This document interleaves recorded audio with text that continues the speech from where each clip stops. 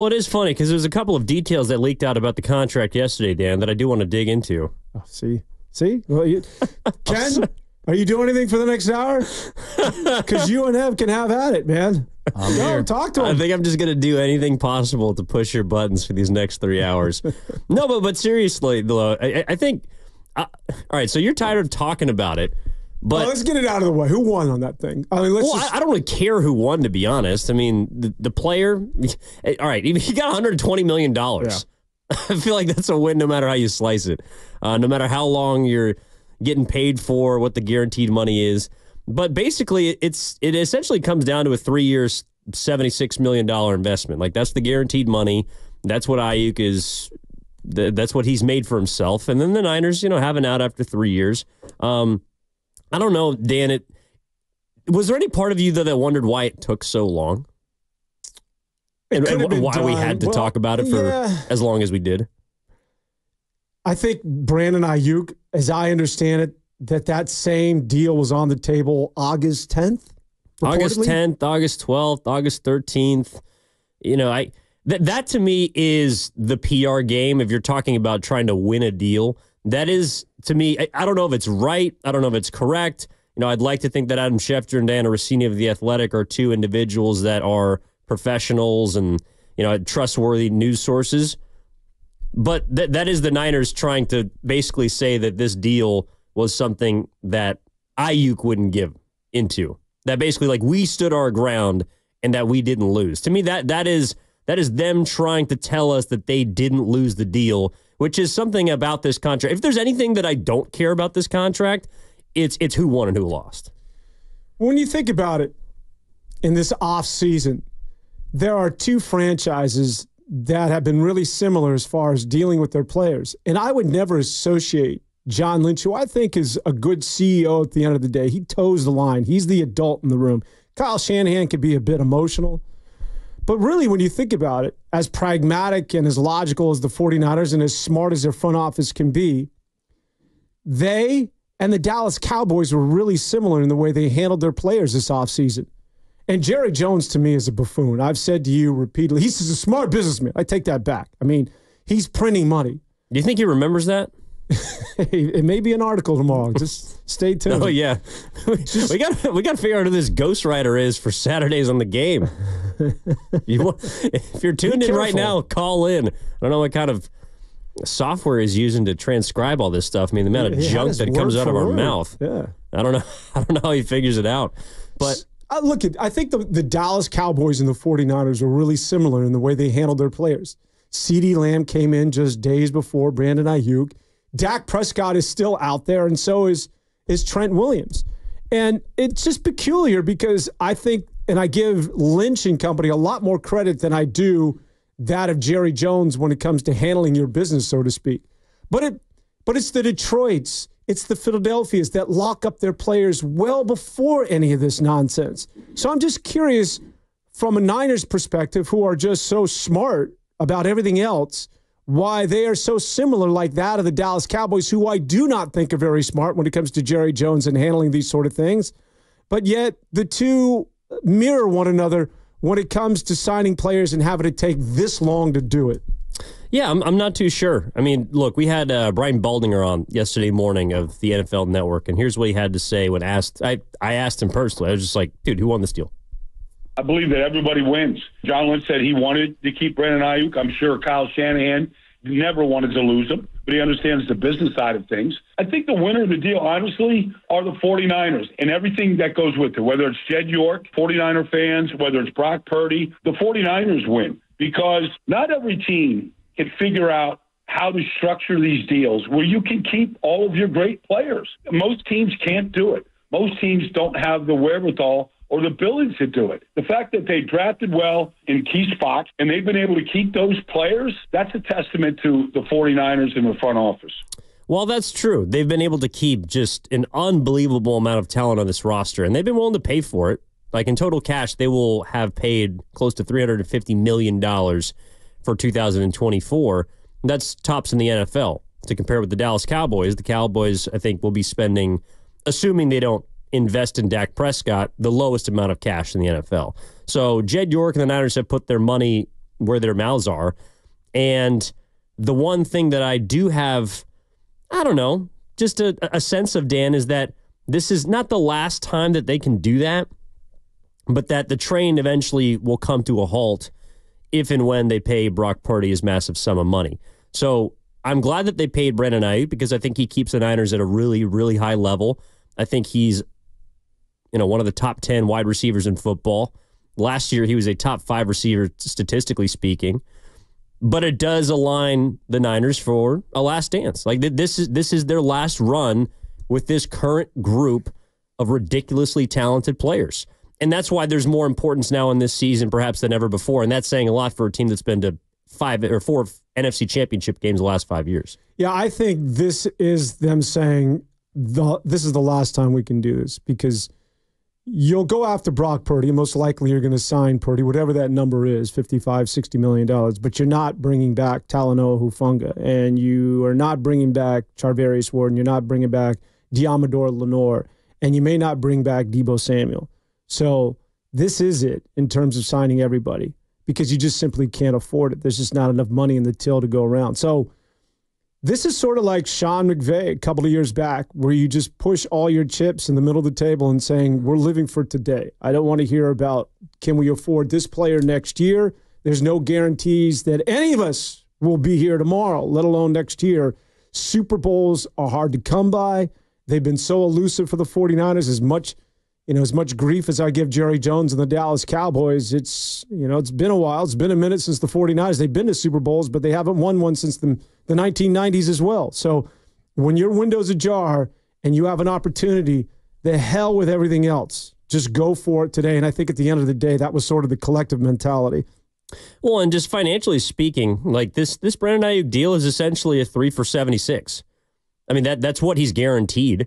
And the Niners have an out in 2027, which I think is interesting because that's about the time that Purdy's big money is going to kick in. Assuming he gets paid, Brock Purdy this year will make, I don't know, $965,000 in his, 2-bedroom apartment in East San Jose, or wherever he's living. And next year, no matter what he signs for, he's going to make about $1.1 million. Yep. Maybe he'll be able to get himself a third bedroom, maybe let one less roommate. And then that's when the big payday kicks in. 2026, maybe 2027 is when the big cap numbers start to come in. And that's around the time that Brandon Aiyuk might be off the books. So the Niners have, I think, done a pretty nice job of, no matter who they've signed, of aligning these deals to their liking. So I think Brandon Aiyuk, again, not to go back to winners and losers, I think they both won because Brandon Aiyuk got the money that he wanted. I think he also got the respect that he wanted as one of the 5 $30 million AAV receivers in the NFL. He wanted elite, top-tier wide receiver, one money. He got the Amon-Ra St. Brown deal. He's making $30 million, which Tyreek Hill, CeeDee Lamb, Justin Jefferson, St. Brown, and A.J. Brown are all making. He's in that group, so he gets the respect.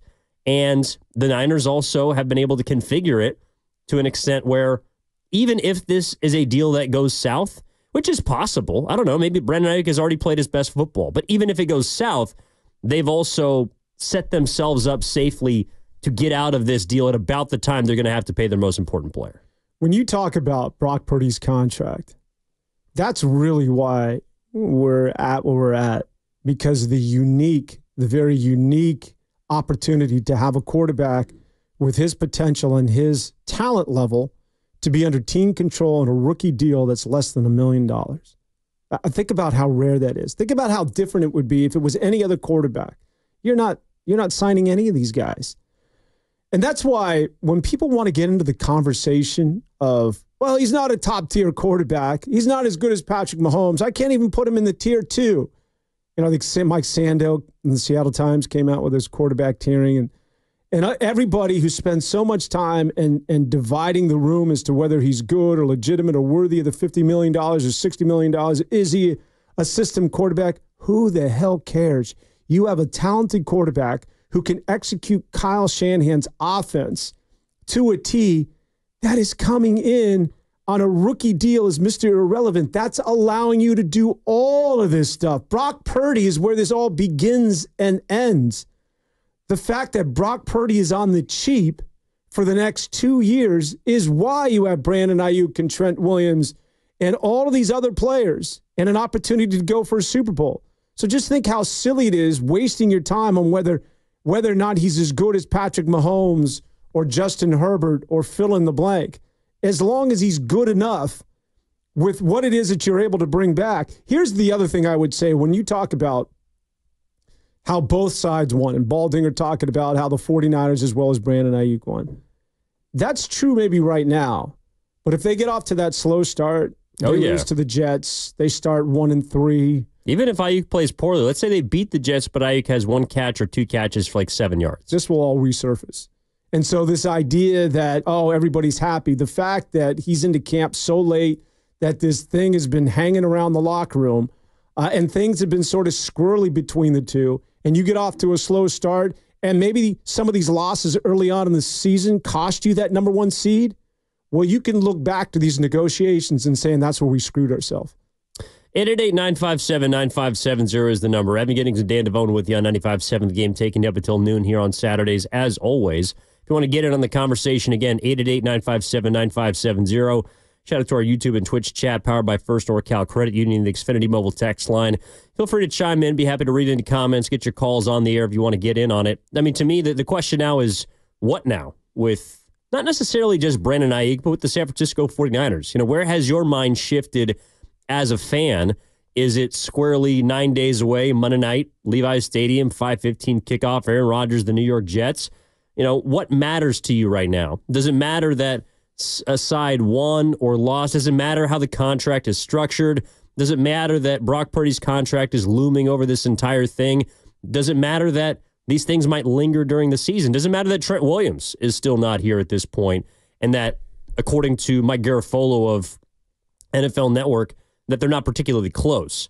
You know, is that something that I guess I was curious, Dan, yesterday. I was with Shasky the past 2 days, but I was curious to see, once the deal was signed for Aiyuk, if people's ire would be transferred, in a sense, to Trent Williams. I just look at him as like a package deal almost, because I feel like the big fella is going to be in here one way or another, and they're going to, if they found a way to get the Aiyuk deal done, I just feel like inevitably 71 is going to be in the house. And if there's a position and a player that needs less of a ramp-up period than anyone, I think it's probably Trent. Yeah, I think there's a collective sense of confidence that this is going to get done. And the 49ers just simply are not that stupid. They're not going to go into a season against the Jets and that defensive line without Trent Williams. They know that. I mean, if you're going to lock up Brandon Aiyuk and you're going for your Super Bowl right now, well, it just doesn't make sense not to get Trent Williams in camp. So he'll be here. And I think all of us sort of work under that assumption. I think that now it makes sense. This looks like a team, and we'll see. You have to stay away from injuries. I think the defense is really sort of a question mark in certain ways. On paper, tremendous players, and we can get into Nick Sorensen and company. But now it looks like a Super Bowl team.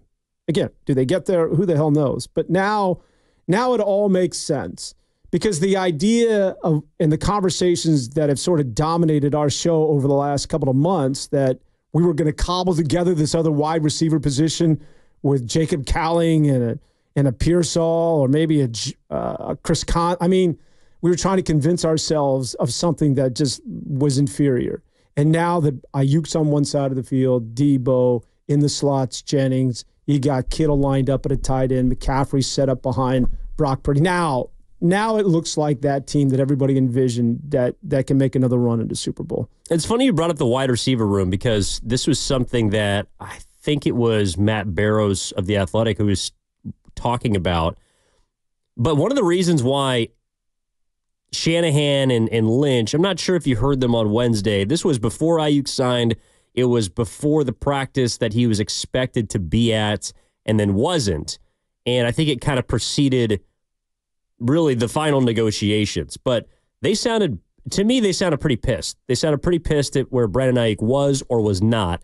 And one of the reasons, Dan, I believe, and I know it might be a stretch, but I think it was because Aiyuk might have cost them a player. Like, Aiyuk was on the roster on cut day, and he was not practicing, and he was not in camp. So they kept him on the 53-man, which also meant that they kept 7 wide receivers. This is a team that generally has 5 active on game day. So by doing that, someone like your 6th-round selection, Jarrett Kingston, an offensive lineman, he gets plucked because you have to waive him. You can't keep him on the roster.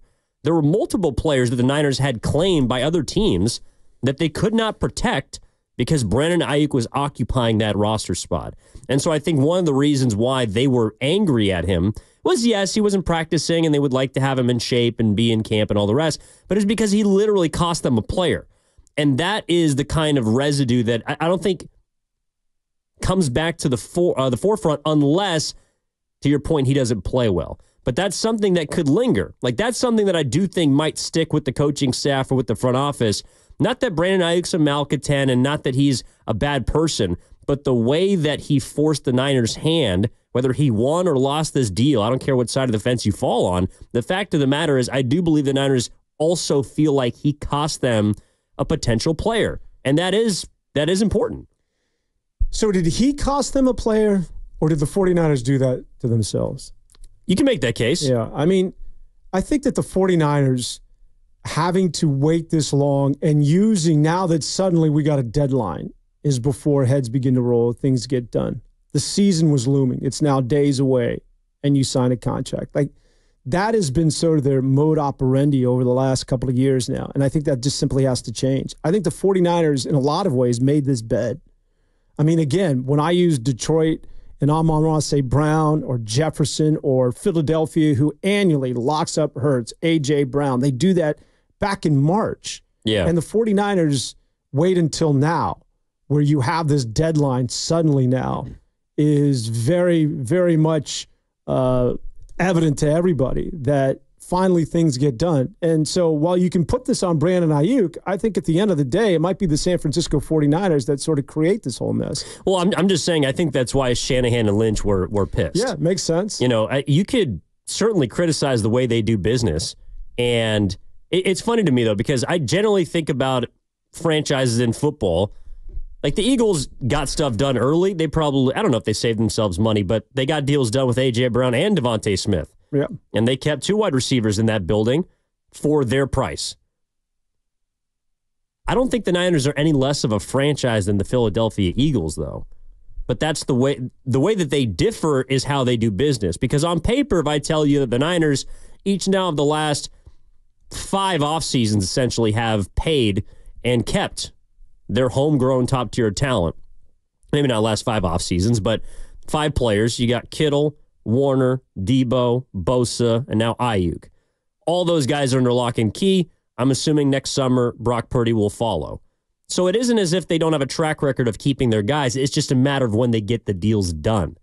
So to me, it all depends on what you do on the field. Yeah. And the difference between this season and the last few off seasons, last year is probably the closest. But when you are top dog, when you are expected to win the NFC, and anything less than a Super Bowl appearance, I wouldn't go as far as to say a Super Bowl title, but anything less than a Super Bowl appearance is going to be an unsuccessful season for this group. I mean, that's just the way that they have set things up. It's also, a burden. I think that they believe that's a good thing because they have so much talent, Dan. Yeah, I'm with you. But again, getting back to the comparison with Philadelphia, if they, again, get off to the slow start, and if it's attributed to this bit of a lingering or a hangover from this off season, then therein lies the difference between the two organizations. Now, I don't know what Philadelphia imploded a year ago despite starting 5-0, but started 10-1. Philadelphia doesn't necessarily have to worry about any of that because I think A.J. Brown and Devontae Smith and Hurts and all these guys have been in camp, and it's not something that you can point a finger at as being a potential reason and a cause and effect to the slow start. And there may not be any there to that argument, but you do create an opportunity, as people want to do, to point a finger and saying, this is the reason why the 49ers got off to a slow start. you shot yourself in the foot for that number 1 seed in the first month of the campaign, and it's all because of fill it in. Is it Trent Williams? Is it Brandon Aiyuk? So you just sort of leave yourself a little susceptible when you wait this long to get things done. You put more pressure on yourself. Yeah. I mean, the expectations are a Super Bowl appearance. Heavy as the crown. But it doesn't mean that people don't want to wear it. You know, people are gunning for that crown. People have been gunning in the NFC for the Niners crown for what feels like 5 or 6 years, really, since they made that first Super Bowl run with Shanahan's team in 2019. They have been the crown jewel of the NFC. I realize that they haven't won a Super Bowl, but each and every year, it feels like, whether it's national media members, you hear players talk about the respect they have for the Niners, at least if they're not trash talking. Everyone understands that they're top dog, and so do they. And so that's why this year is even more important than last year, because I don't believe that the talent that surrounds Brock Purdy, or the talent really that surrounds Kyle Shanahan, is going to be around next season. And so that's why I'm excited for the year, because if there's one thing that could erase all of the distractions and lingering contract hold-ins and holdouts, it's winning football games. Because I do believe that the Niners players, and this was something that I was, a little iffy on. Like, I don't know how you felt about this, Dan, but do you think that this offseason that that a lot of 49ers are more concerned about getting paid than getting themselves set up for a Super Bowl run? It could be the case. I think they want both. Yeah, but. I mean, no fault of the players, right? There's a reason why it's the not for long league. It's always about getting taken care of. So, yeah, I think, well, at the end of the day, just to sort of answer your question, I think Kyle Shanahan and all the 49er players, maybe you have a meeting and just saying, I don't want to think about Brock Purdy's contract. I don't want to talk about windows being open. I don't want to talk about the future. We have a team that's good enough to beat the Jets. Let's just eat what's on our plate. Let's just be in sort of this insular mode, where we're just in a vacuum. It's about winning a title. There's so much conjecture and talk about next year and windows being open. Just play some damn football and beat who's ever on the schedule that Sunday. Just play for today. We're so uber focused on next year and re-signing guys and windows being ajar. How good is Brock Purdy? Who the hell cares? Just go out. You got everybody intact. Win your Super Bowl and forget it. All that other stuff will take care of itself. And you'll have enough time next offseason to go through the song and dance. But in terms of right now, the focus should be exclusively on beating the Jets. See, I think one of the reasons, and we can get into this on the other side, the reason why they're in this position is, yes, it's the way they do business. It's who the Niners are. But it's also because they haven't broken through. I know we can't play that what-if game, but I'd be very curious to see how they'd approach this offseason if they had beaten the Chiefs, because I'm not so sure. Where are people at now? 888-957-9570 is the number. Brandon Aiyuk is under lock and key. Trent Williams still is holding out for the San Francisco 49ers. 9 days away from kickoff. Monday night, 5:15 against the New York Jets at Levi's Stadium. All eyes are going to be on the Niners that night, and they hope that they'll have all their players available, ready to go. They do have one big one. Their wide receiver one, he will be there in all probability on the field come week one against the Jets.